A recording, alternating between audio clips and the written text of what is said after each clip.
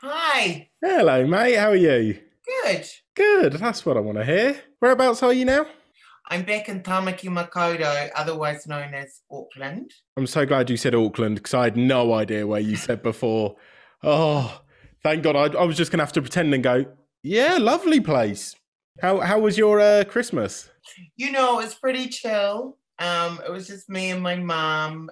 She has dementia and she's confined to a bed now. But look, it's not all doom and gloom. I know that sort of sounds like a miserable looking scenario, but it really isn't. She still has hilarious facial expressions and um, says very, cutting, witty things every now and then. And, we watched lots of movies and ate lots of really great food. And Speaking of watching movies, did you watch the movie Soul? I did. I watched it with my mum. I said, Mum, I'm about to be in this really beautiful film called Soul. Do you want to watch it? And she nodded. And then I pushed play and she promptly fell asleep. Right, put that on the poster. Rachel House's mum fell asleep during this film. Yeah, she did. She did. And when she woke up, I could see her sort of trying to work out why that familiar sounding voice was on the screen. And she kept looking around at me and then looking at the screen and then went back to sleep. Yeah, 10 out of 10 she gave it. How are you going to be celebrating New Year's? Are you able to go out where you are? You know what? No. No. No, change days. Look, I have a very tight writing deadline. So I've got to work. But yeah, I've got a script that I'm writing due in on the 6th of January. So I just have to work all the way through. I might have had some good times with friends prior to Christmas to kind of not feel quite so sorry for myself. But in actual fact, I'm fine. I feel like I've had enough New Year's good times over the years to warrant, missing out. I don't think I'm really missing anything. Also, our New Year, because I'm Indigenous Māori, our New Year was actually in June. I'm just asking what you're going to do in June, that's all. I'm Yeah, going to ask you about your whole year now. I'll be free then. I will celebrate then. Yeah, but the Gregorian calendar New Year, yeah, I can skip it. It's all right. I won't tell anyone if you have a glass of wine while you script write. I will not be. No, I can't do that. I'm such a nerd when it comes to writing. I have to be completely straight. Is that what you're doing today? Because I know we can't keep you for long. Are you working on your script today? I am, yeah. And today is my starting day because yesterday was my final day with my mum. So today is starting day, and I've also got a meeting as well. So, And I've already tried to tempt you with a glass of wine on day one. no, What a horrible human I am. not at all. Oh, thank you. Let's chat about Soul. I mean, I watched it again on Christmas Day. And again, thank you for making me cry, Rachel. Cheers for that. I didn't make you cry. That film made me cry, and you were in it, so I'm blaming you. Oh, the film made you cry. Terry doesn't make anyone cry. She's quite aggressive, Terry. She's business, man. She's business. Yeah. See, I'm not business. Anyone that says business makes me cry. I'm that much of a wuss. True. It's not only a crier. I mean, it's a Pixar film. It has to be a crier. But it's also just such an important film. I mean, it's the first Pixar film with a black protagonist. How does it feel to be a part of such an amazing, monumental movie? I just feel so proud. And look, I know it should have happened a long time ago. It should have, but we have made this film. Well, I sort of feel like I had very little to do with the making of the film, but um, here it is, and let's move forward and keep going.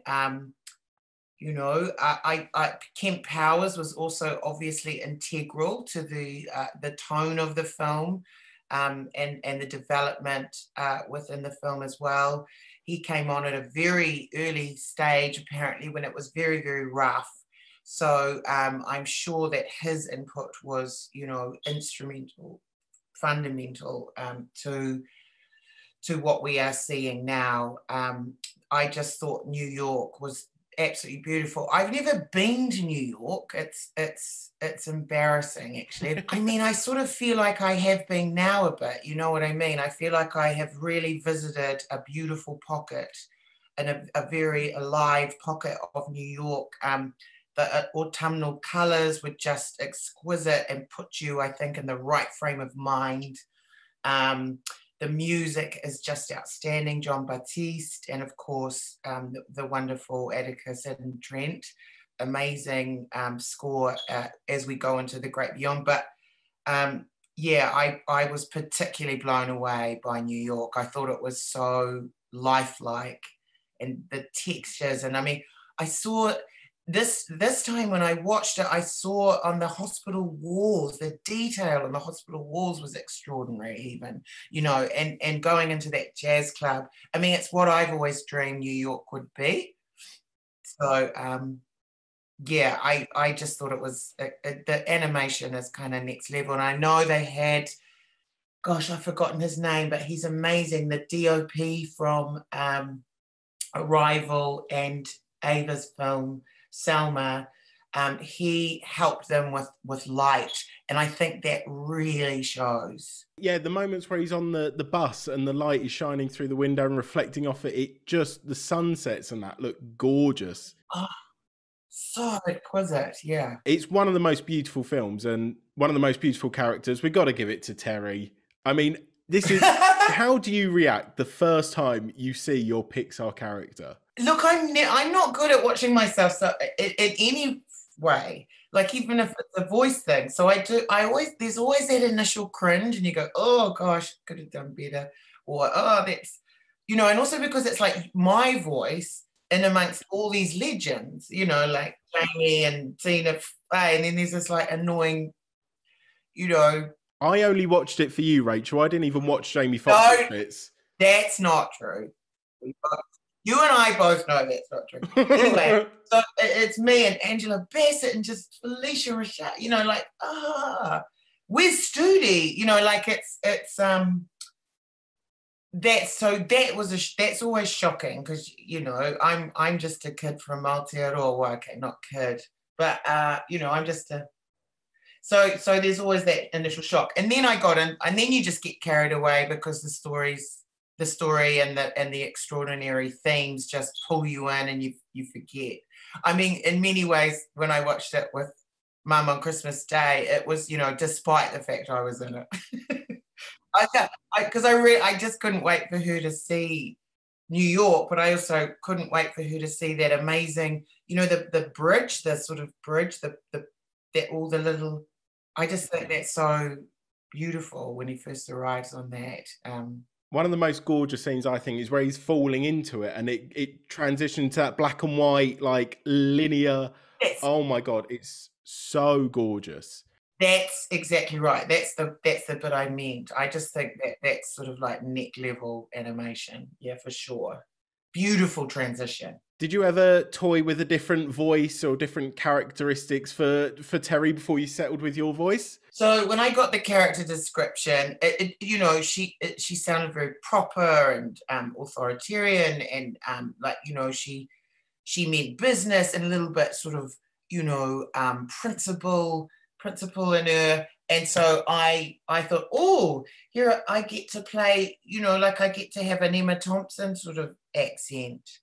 I got very excited because, you know, it's the great thing about doing animation is you can put on all sorts of different accents, and it doesn't matter, and you can have a play, you know. So I thought I could sort of base it on an Emma Thompson character, and I offered to send in, you know, some different voices, and I had some ideas, you know.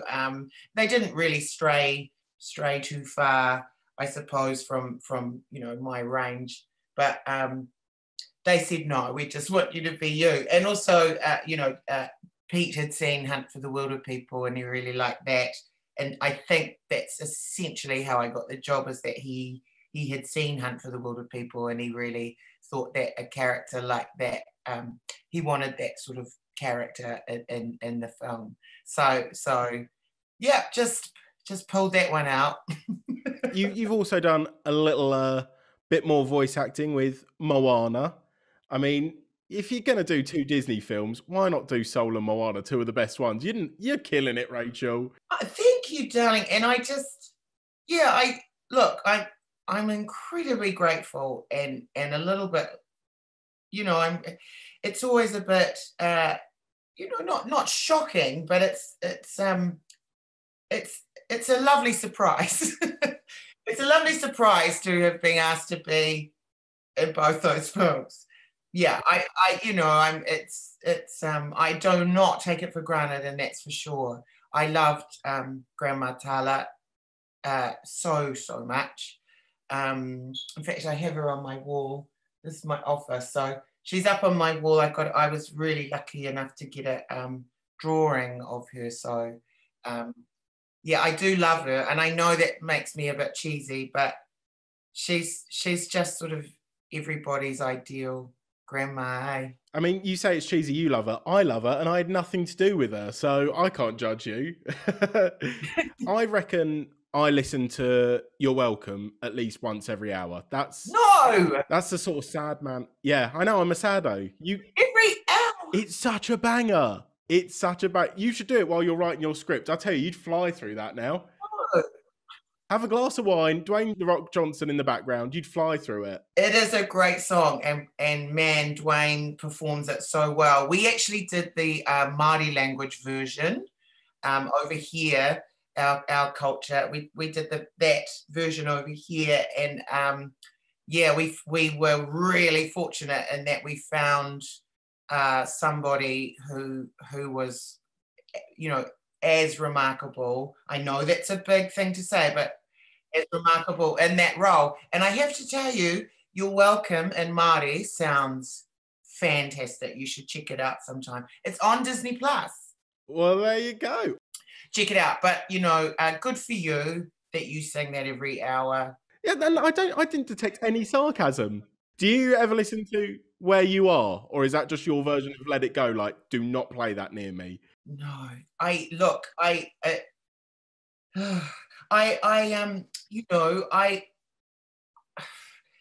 a friend who lives in LA, and that's the only time that we listen to that. He'll bring out, either he'll put it on his phone or he'll put it on a portable speaker, and he'll play that song, and he'll bring it in and put it right up by my ear, and I'll just be sort of covering my face and laughing. And yeah, because it is, I mean, you look, when I perform, you do have to go into a particular zone, I think I might have got quite teary as I was singing it, because it is a beautiful song. And, Oli'i is, she does a remarkable job as well, of course.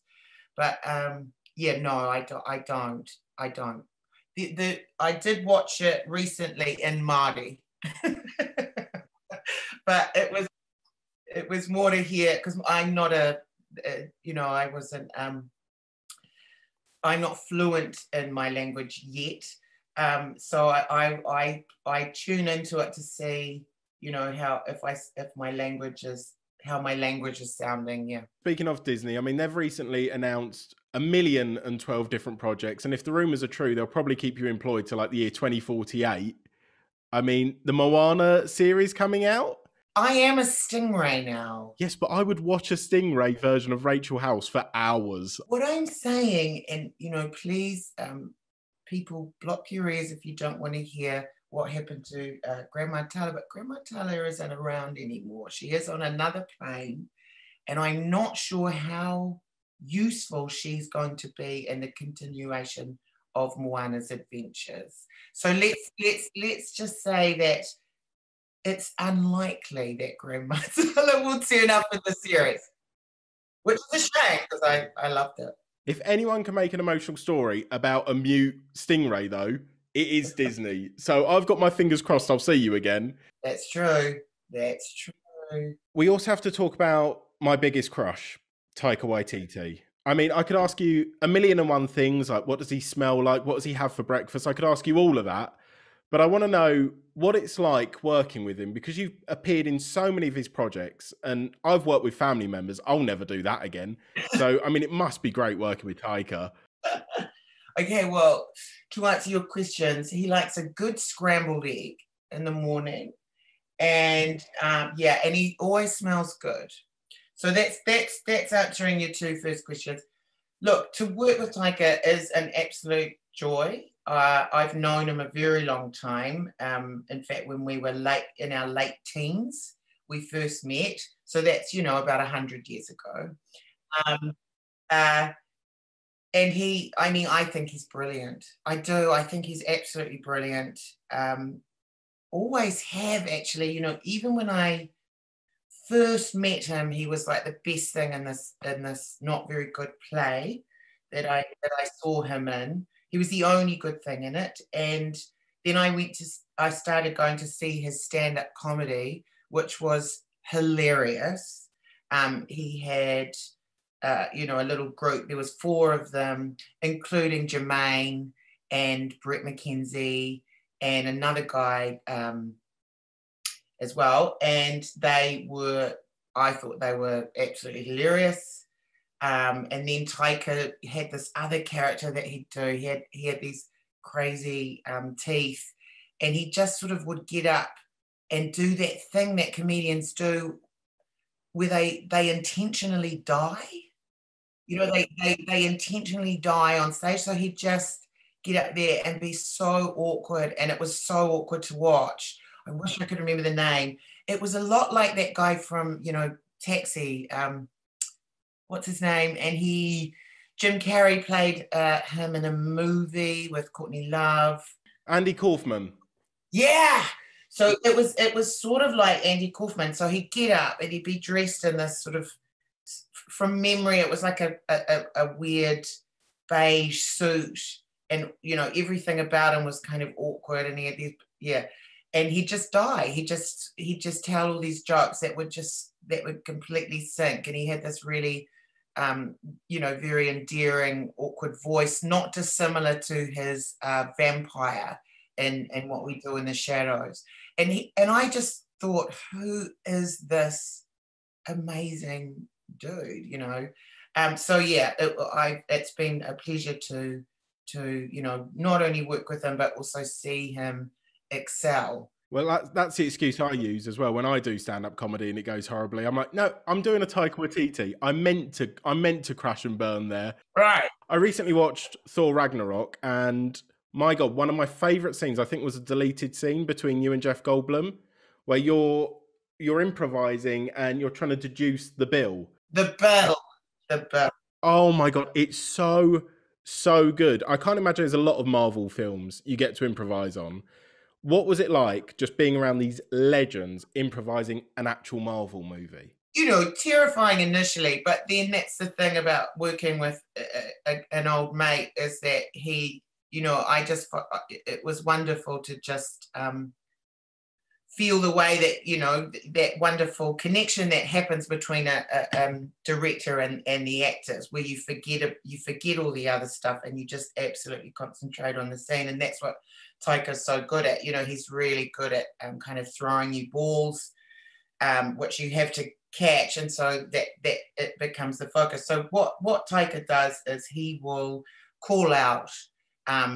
So he'll have an idea of how he wants. In that particular instance, he had an idea of how he wanted that scene to go, but we really, Jeff is masterful at improvisation, and Taika would just throw in ideas, throw in words. It was a very cool thing to do. With Jeff, I have to say. It didn't make it into the film, though. Yeah, have a word, Taika.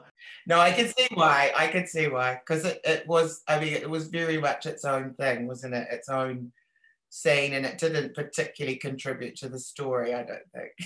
If it makes you feel better, I reckon I've watched that deleted scene more than I've watched Thor Ragnarok. So really? 1-0 to you, Rachel. I'm so obsessed with it. It's so funny. it's quite ridiculous, isn't it? Yeah, that's true. Speaking of Topaz, again, you have to tell me what happened because, yep, you know what's coming. In a Marvel movie, unless you see them die, you don't know what's happened. So we see her ship go down. It rolls about. Where is Topaz right now? What do you think the fate of her is? I think she's goners. You reckon? Yeah, I do. I'm almost 100% sure that Topaz will not be seen again. Well, there goes my clickbait of saying she's in Thor Love and Thunder. I'm so sorry. Well, no, there goes your clickbait. Thanks a lot, Rach. I'm about 99.9% sure that I will not be in the next Thor. But there was like a 0.1% chance, so there's still a chance, right? Yeah, no, I don't think so. Well, you mentioned a deleted scene in Thor Ragnarok. You also had a deleted scene in Jojo Rabbit. So what actually happened? What was that scene about? It was so I came in and I was playing an American soldier, talking about how amazing we were to come and save the day, and aren't we fantastic, and we're powerful, and now we're gonna make the German people pay for what they've done. So really it was about everything turning on its head and the cruelty, just continuing on. And it was very clever and meant to be ironic. And as you know, Jojo Rabbit was an anti-hate film, so it definitely carried that message within the scene, but it was so unnecessary. I was relieved because, as you know, you've seen the film, it was a very beautiful ending, and having a sort of loud gauche, soldier coming in and barking orders. I mean, it was like a little soliloquy, really, just a kind of 20 to 30 second, maybe a minute little soliloquy, and yeah, quite unneeded. But you know what was needed? A little bit of acting coaching from you as well. Yeah, that was a seamless link there. It was a seamless, well done. Yeah. How does it feel when you see the kids just absolutely kill it on screen, knowing that you help them make those amazing performances? I mean, I don't really feel that way, because I do feel that the kids always had it, Taika is very good at casting kids. He immediately recognizes the qualities that he's looking for. So they already had those qualities, I'm sure that Roman would be horrified if I was to say, he's a lot like Jojo.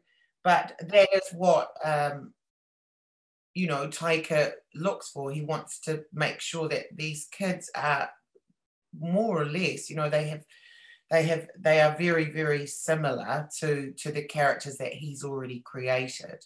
So that's really 95% of the work done, and then it's me. I mean, because Taika and I have worked together quite a lot, like I coached on Wilderpeople and on one of his earlier films, Boy, which is a beautiful film if you haven't seen it. And Taika's in it, and he's really good.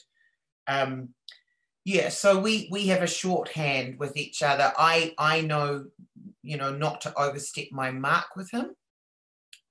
I can't, I shouldn't direct, which I think often has to happen in some cases. I've done some acting coaching on another film, nothing to do with Taika, and was kind of left with the kids who had never acted before, and was kind of left to not only coach them on how to be actors, but also more or less had to direct them. And that's certainly not what Taika does.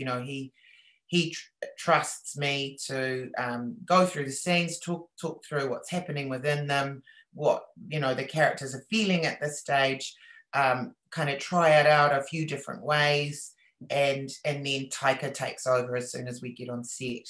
Yeah, so it's a good system that we've got in place. So it's my job really to warm them up.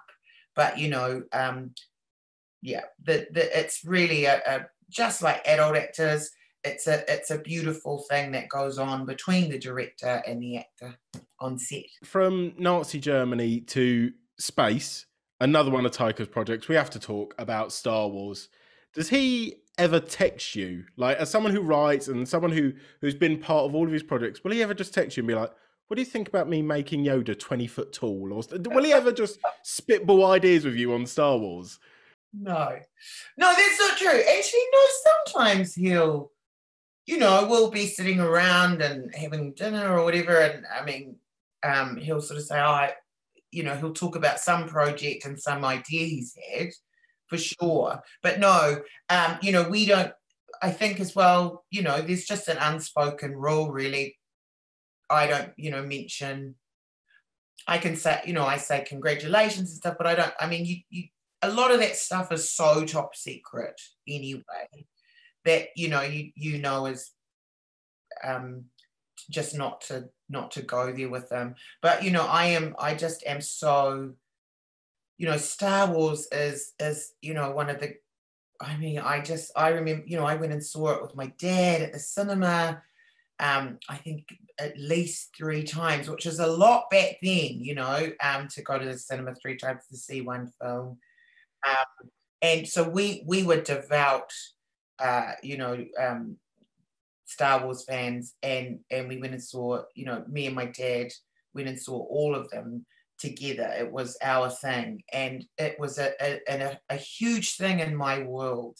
So for me to have a mate make a Star Wars film is mind-blowing. I couldn't be more thrilled for T. He's just, he's the right man for the job. I'm sure you've seen Mandalorian, and he, stamped his style so beautifully. Yeah, I'm so excited to see him just have his own style. Even from the logo, you're like, this is Taika Waititi's movie. He's going to have his comedy, his abstract weirdness in it, and maybe even his little good luck charm, Rachel House.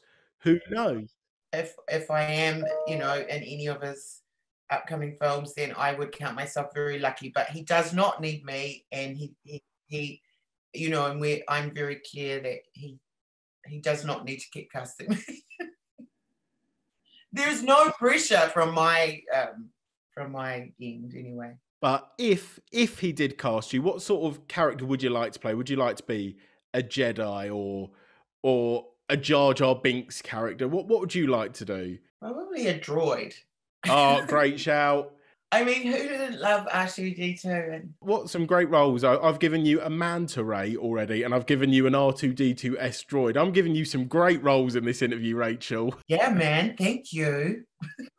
Thank you so much for chatting to me. I've really enjoyed this. Oh, thank you, darling. Yeah, it's lovely to see you, and have a really awesome New Year's. Oh, thank you. You too. Well, in June. Have a good time all the way up to June. Yeah, you have yours on the 31st of December. I'll have mine in June. Thank you very much. Have a good one. Yeah.